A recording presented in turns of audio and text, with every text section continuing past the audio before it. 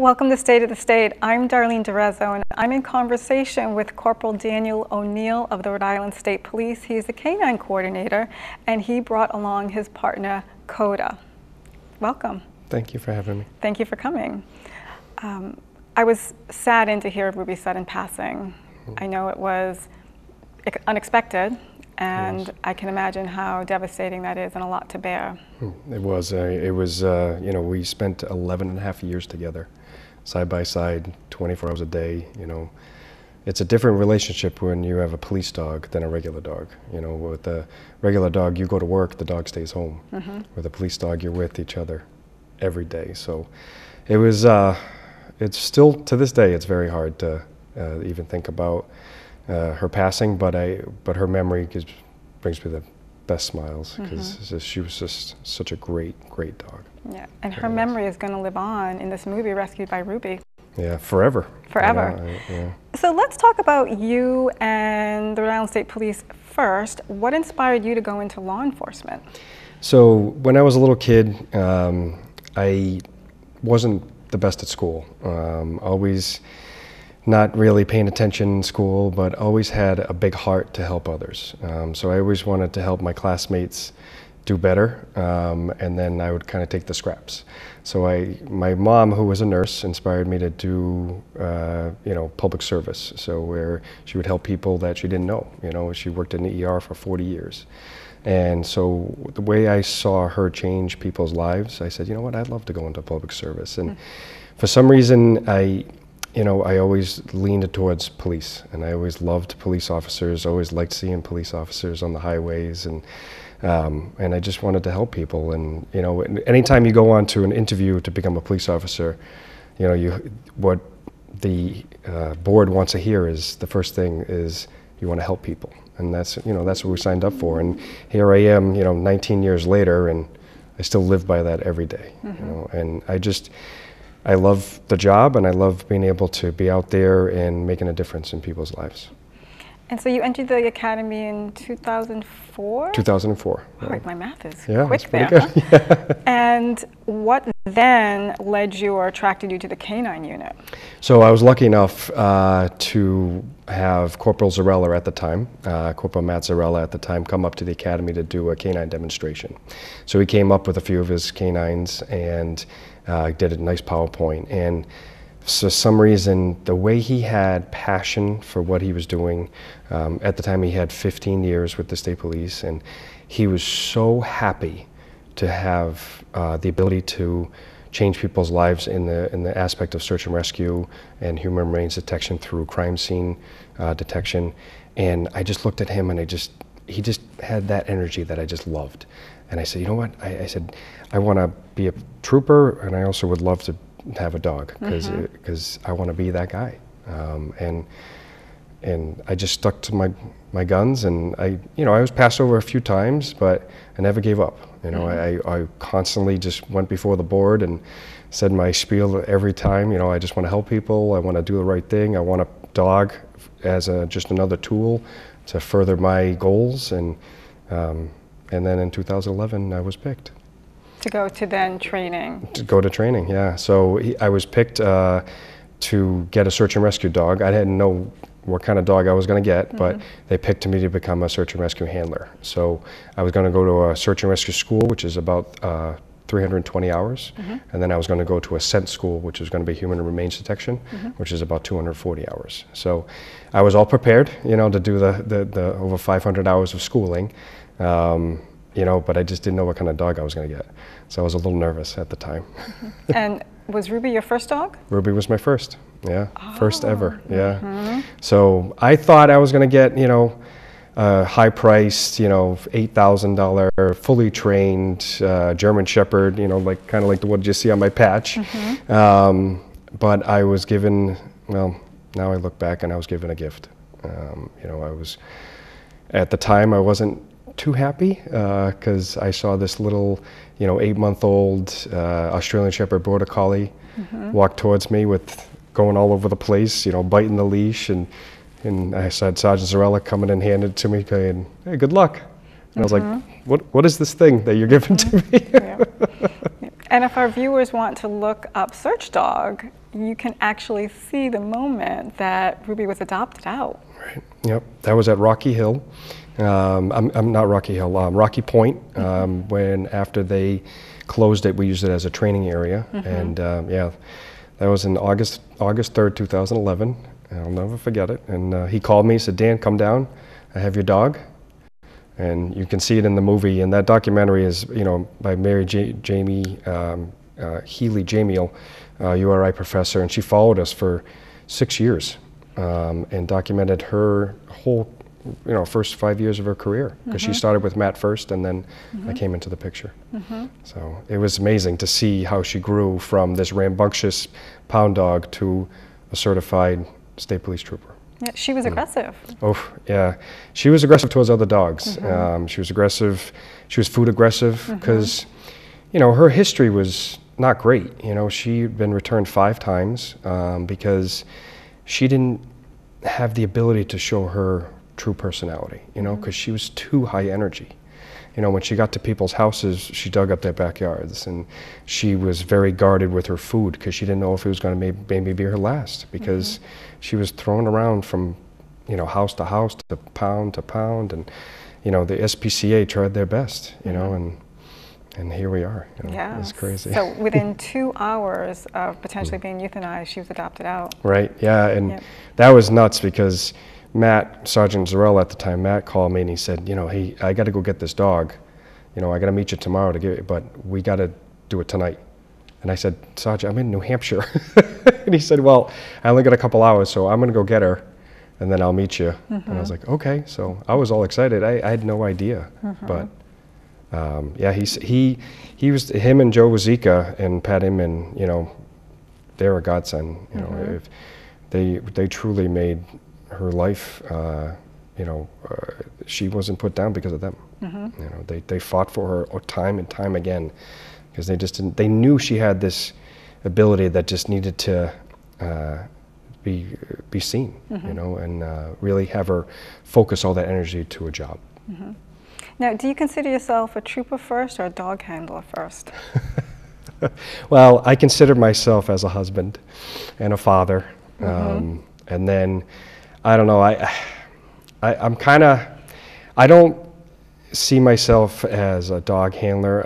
I've been a dog handler for 11 years, but I've been with the state police since '04. So I would consider myself, I guess, a trooper first. But however, this is my calling. I haven't worn the regular uniform in 11 years, and I don't see myself going back to it for a long time. Having a dog with you 24/7 is just, it's priceless. And you got to think you can always talk to a dog if you're having a bad day or a good day, and they'll always listen. So for having a stressful job like I do, it's nice to be able to rely on something that's always going to be happy to see you. Let's talk about the history of the K-9 unit. So there was a dog named Tony, K-9 Tony? Long time ago. Long time ago. Yeah. So tell us about K-9 Tony, or what you might know of K-9 Tony, and then sort of the history of the unit. So I don't know too much about K-9 Tony, but I know he was back, oh boy, way before my time. I think he passed in 1929, and he was a patrol mascot? Right, yes. So what does that mean? So he was just kind of there. So that's when the unit started, basically. He was kind of like all right, let's try this dog and see if it works, and let's see if we can scare people, and if people run away, we'll see if we can run after them, because you got to think dogs have the instinct to go and herd and corral, and if someone runs away from the pack, they want to bring them back in because of the pack mentality. So Tony came on as, hey, let's try this, and there was no certifications, there was no training. It was like, hey, let's go for it. However, it did start the ball rolling. It did take many years. It wasn't until 1991 when we became a full-fledged, full-time unit. So that started with, at the time, it was Corporal Zarella, and at the time, too, it was Corporal Roger Reardon. Roger Reardon did the patrol side, meaning the apprehension, the narcotics, the explosive side, whereas Sergeant Zarella or Corporal Zarella at the time did the search and rescue and human remains detection and all that side. So they worked together to form this wonderful unit. And, you know, he stuck with it for his whole career. You know, he started in 1990, started the K-9 unit in 91, and retired in 2015, and that's all he did, was build this unit. So he built the foundation. Sergeant Carlston took over, and Sergeant Eric Jones took over. They kind of just did the same thing, the patrol side and the search and rescue side. And then I came in, I was lucky enough to get Corporal in 2020, and congratulations. So, yeah, thank you. And I just basically started putting paint on the house. You know, they built the foundation, they put the windows in, they put the roof on, and now I'm just making it look pretty. They did so much. They dedicated their whole career to this. So I have plenty of years left. You know, I got on the state police very young, which I was very lucky to. I got on at 23 years old, and I'm only 41, and I probably have about 12, 13 years left. So I'm going to make it the best I can and then pass it off to the next coordinator. Would you elaborate on the two classifications of the police canines? Sure, yeah. So we have, right now, we have 14 police dogs on the state police. But not everyone does the same discipline, we call it disciplines. So like I have Coda, who's a search and rescue and human remains detection dog. And then there's another dog named Maximus who does the same thing. So those are the only two dogs in the state that do those specific types of disciplines. So we go out on everything, you know, so any type of missing person. So we're always on, I've been on call since 2011 because of that, you know, but, and then you have the other side of the, what we call the other side of the house, is we have the patrol dogs. The patrol dogs are the ones that you see in the cruisers where if a suspect runs from a car stop or if there's a B&E or something like that, they're the ones that are going to track in, you know, if the person does not give up willingly, they're the ones that are going to apprehend. And then they branch off to the different scent disciplines of, you have bomb, which is explosives, and they do gun, so they were able to find guns because of the smokeless powder. And then you have the narcotics side. So the narcotics side of the house does all the methamphetamines, the heroin, the cocaine. So there's all different, and we actually have two other dogs that are up and coming right now. We have our first ever therapy dog. That's right. Tell us a little bit about that. Actually, before you tell us about that, so are these single-purpose dogs then? So every dog that we have on the road that's in patrol is dual purpose. Dual purpose. Yeah, so dual purpose means scent and patrol. Okay. So if it's not a patrol dog, it'll be a tracking dog. So Coda here and Maximus are tracking dogs. So, but they would never bite at the end because they're meant to be let off leash and go out in search of 40-acre area within 2 hours. So we can't do that with a patrol dog because a patrol dog is going to get out and they're very, let's say, full of energy, and they want to go out and they want to find the person because they're kind of trained to apprehend because they're the aggressive dogs. Whereas our search and rescue dogs, they want to be able to find kids and things like that. So that if a kid, you know, a Boy Scout, which we've found in the past, where you know they go wandering off from a camp, they want to be able to just go right up to the Boy Scout and the Boy Scout can pet them and they can, you know, so feel safe. You know, whereas a patrol dog, you can't really do that. Okay, so now you've added a fuzzy little puppy. Yes. To your... Oh my gosh. We luckily we added two. Okay. So our first ever therapy dog. This is a comfort therapy dog. He's only 5 months old, so he's got a couple more months before he can get certified. But he is awesome. His name's Gus. He is an absolute sweetheart. He's just awesome. He has already made a difference in the special victims unit alone. The detectives and the lieutenant and sergeant stuff. Everyone there is calmer with the dog being there because they're able to just kind of let out the stress. Like I was saying before, how you can always talk to a dog, always pet a dog and take a moment and, you know, just kind of calm down, you know, because they deal with a lot of, you know, heinous crimes. So, they, you know, it's good to have a dog in there. So, and then we have another dog, his name's Birdie, her name's Birdie. She's gonna be the replacement for our electronic device detection dog. So they work with our Internet Crimes Against Children's Coalition, the detective division, where they have all detectives throughout the state that work with us, and then so that dog will go out and find, you know, flash drives, cell phones, anything that will have any type of criminal activity stored on it. So it's pretty neat. And how does the training differ? So everything's a little bit different. Yeah, especially with the comfort dog. Right. Yeah. I have a therapy dog Yeah. in my office to soothe clients. Yeah. I'm just curious about. Yeah. So there's a 15. So if you look up American Kennel Club, there's a 15. Actually, a 10 to 15 point test that they have to go through. It basically just makes sure the dog's social. The dog can be left without the handler for an extended period of time. The dog's not food aggressive. The dog's not dog aggressive. You know, if there's a dog that happens to walk by. Like one of the tests, they have the dog left in the middle of 10 people, and then the handler walks away, and then someone from that group has to pick the dog up by its leash and take him to an opposite side. So they just want to make sure that the dog is not jumping, you know, so it's a lot of just basically obedience. So our vendor, who's Rhode Island K-9 Academy, he's great. He's a retired sergeant, and he knows his stuff. So he picked out this dog specifically for the therapy comfort dog, because he knew just the temperament and everything with Gus. He's just a fluffy little wonderful dog, you know. So and then with us, you know, with all the patrol side and everything like that, you have total different schools, you know, with the patrol side of schools, the tracking school. We do an article school, so we teach the dogs how to sniff out anything that has human touch. So anytime you touch anything, like if I was able to take this coffee mug and go throw it out into the woods, Coda would be able to find it, just because it has my human scent on it. And that could be up to certain days. So it's all different types of schooling. So we have a set of standards that every state police agency in New England has to abide by. So I can go to any state police agency, say Massachusetts, Connecticut, and I'll be able to train or certify one of the dogs, because that's exactly how I do it. So we call it the NESPAC, which is New England State Police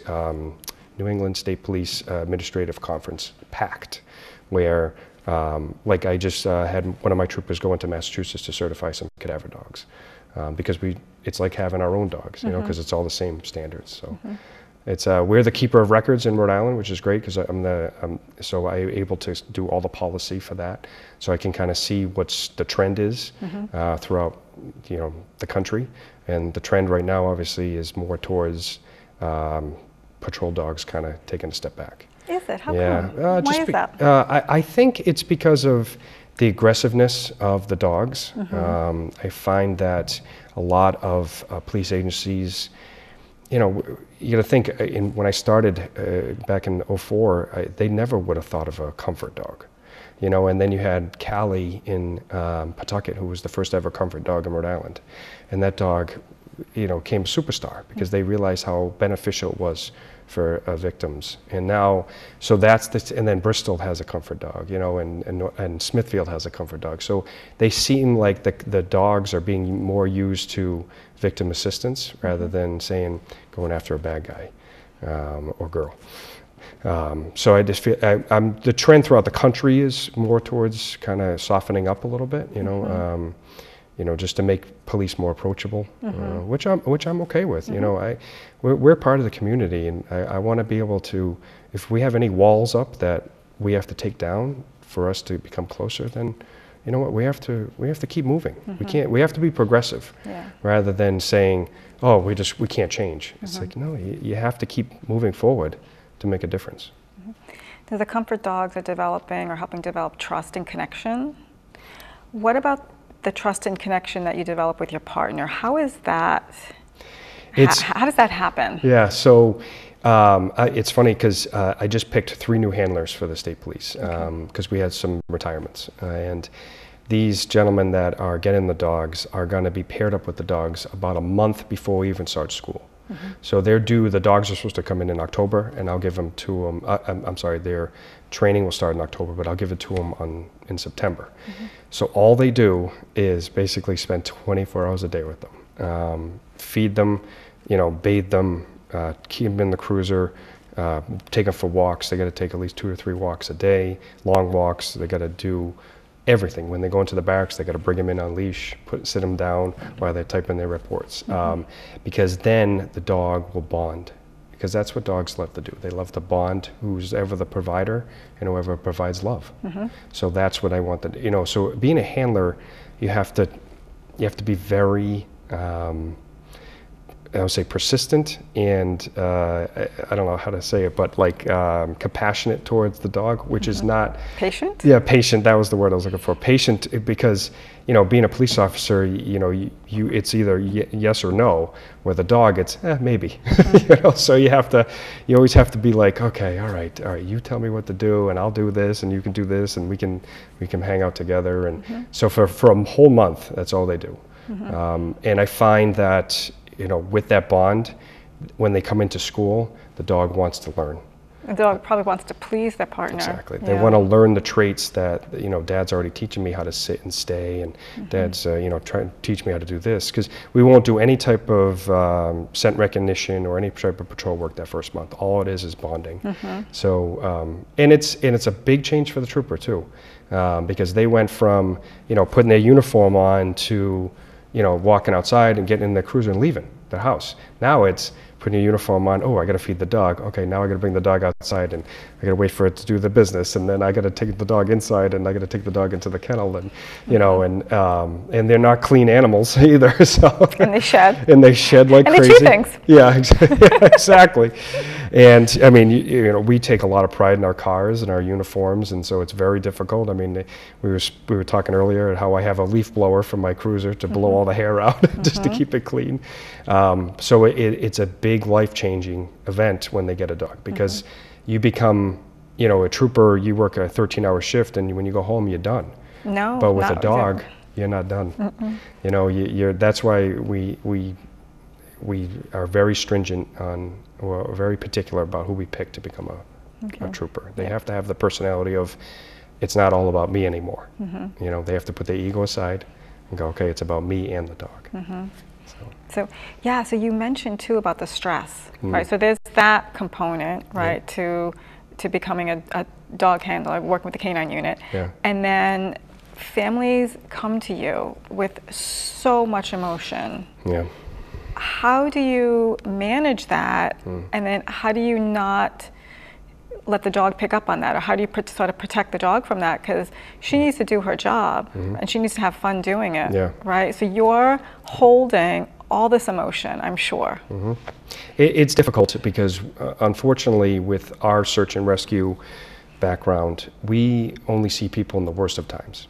I've been on week searches where I've seen the family, they haven't slept, they haven't eaten, they haven't even left the area, because they have the hope of, the dogs are here, then we'll definitely find our lost loved one. And it's very difficult.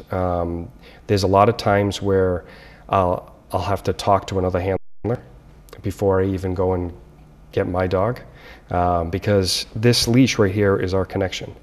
And whatever I feel and anything, they feel it come right down the leash, and it goes right into them. Because, I've been on searches where Ruby has found people, and I'm so, as a human being, you're upset. You're like, oh my God, I hope this person is not deceased. I hope this person isn't severely hurt. I hope it, but at the same time, you have to be so happy that, that Ruby did her job, or Coda did her job, because you've trained and trained and trained. I mean, Coda's been training for 4 years, and Ruby did, every month we have to train 16 hours a month, mandatory. So it's all about training. And so when we finally accomplish our goal of training, it's like winning the lottery. But at the same time, you're like, oh my God, this is a loved one. I got to get back. So the stress. I mean, I teach stress resiliency and how to deal with stress. Well, what does that look like? So it's a lot of physical activity after work. No self-medicating, meaning be careful with alcohol, which is an issue with a lot of police officers. And I think with everything that comes with that. So a lot of the stress is just learning how to talk, to actually confide in people. My wife, Melissa, is a godsend. She's an angel, because in the first few years that I was with the state police, we didn't have a peer support unit. And I used to come home to her as a 23, 24-year-old kid and talk about how I saw, stuff I shouldn't have seen. An average police officer sees 150 tragedies a year. That's a lot of secondary trauma. Right. And an average person sees 2 to 3 in their lifetime.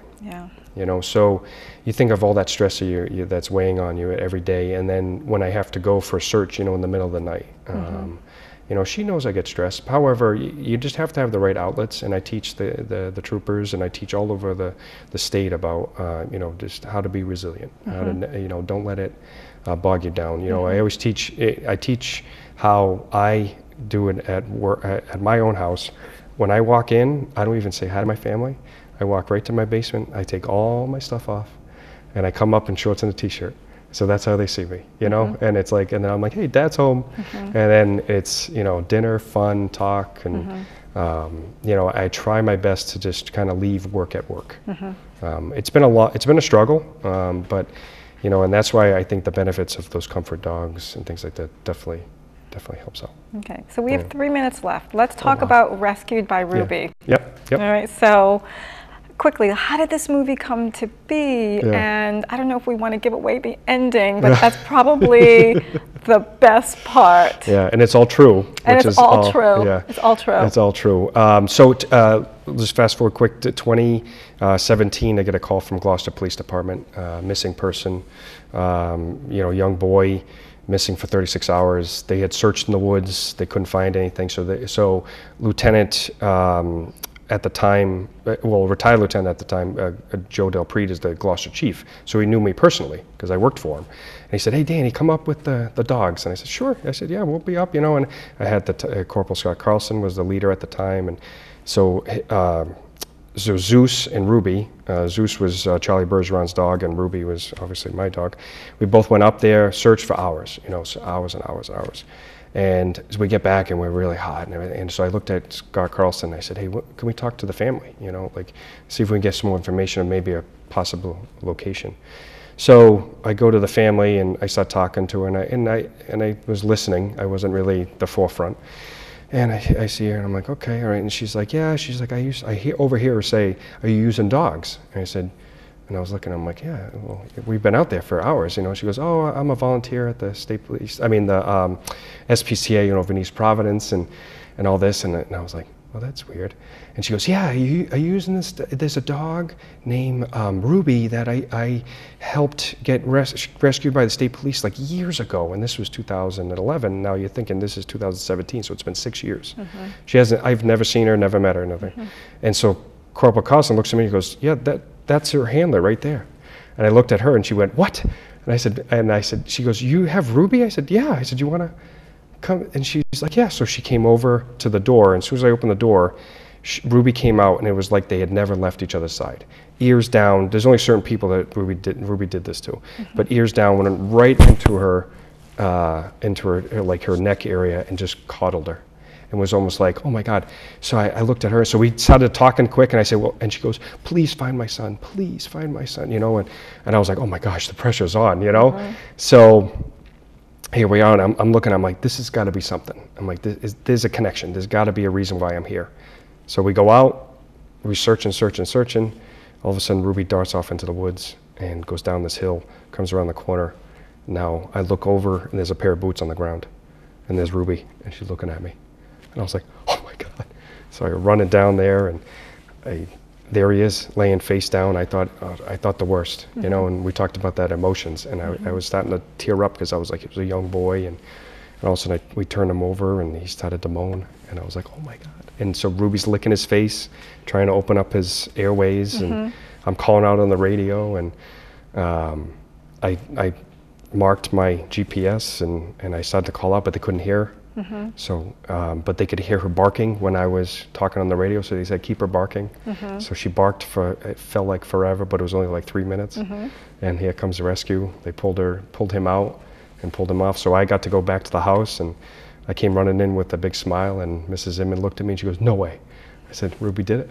I was like, this is her way of saying thank you.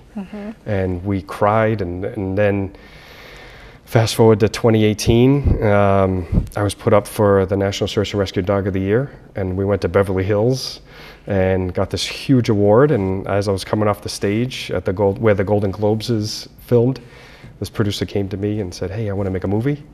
And I was like, oh my God, okay. And then I didn't hear anything. And then it wasn't until 2019 where Netflix picked it up. And so from 2019 to 2021, all we did was research from emails to phone calls to Zoom calls to everything about the uniform, about the unit, and yeah. So then, you know, and then the release, and it was awesome. Like and you know, and her memory will live on forever. I mean, my kids are going to be able to see. I mean, my grandkids will be able to see the movie on Netflix, and her life will live on. That, you know, just never give up, and the good things will come. Yeah. So she was a special dog, and this is a very special unit. Thank you for being here. Okay, thank you. Thank you for watching State of the State.